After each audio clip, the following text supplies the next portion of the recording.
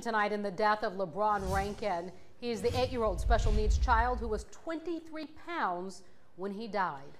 Our series of reports on his death brought to light accusations the Department of Human Resources did not do enough to save him. Tonight, 3 Mobile County DHR caseworkers have been named in a lawsuit. NBC15's Rachel Wilkerson has been leading our investigation into LeBron's death. She joins us now. Rachel? Kim and Greg, multiple agencies are continuing to fight for justice for LeBron. Today, LeBron's estate filed suit against 3 caseworkers and LeBron's mother, Cedra Rankin. The lawsuit alleges Mobile County DHR employees April Smith, Alicia Daniels, and Shanita Davis were negligent in their oversight of his case. Smith is the caseworker who received these 2 written complaints from Augusta Evans staff members concerned about LeBron's weight and appearance.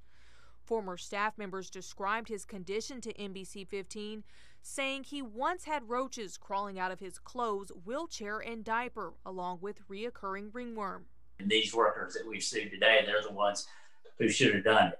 It's their job to protect LeBron, and they didn't do it. Our taxpayers pay for these workers to protect our most vulnerable, and you couldn't get more vulnerable than LeBron.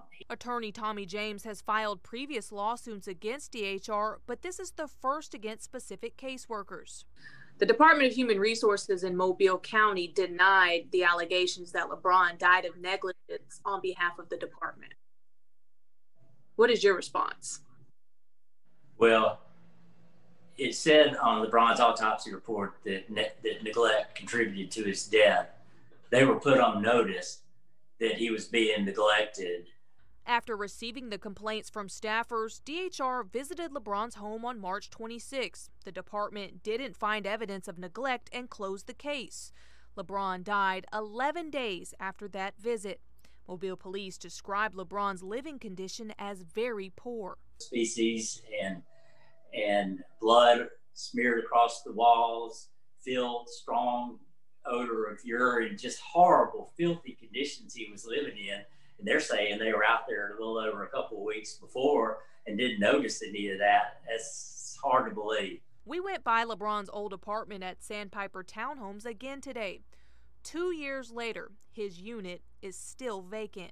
It's probably not suitable. Neighbors say the apartment is in bad shape. They say they haven't seen maintenance workers trying to fix it up either. The house looked like it was destroyed inside. It was pretty bad inside. So if they're gonna, I guess, rent it again, they're gonna have to remodel it or do a lot of things to it. James said he hopes to get this on a trial docket in 2021. Greg?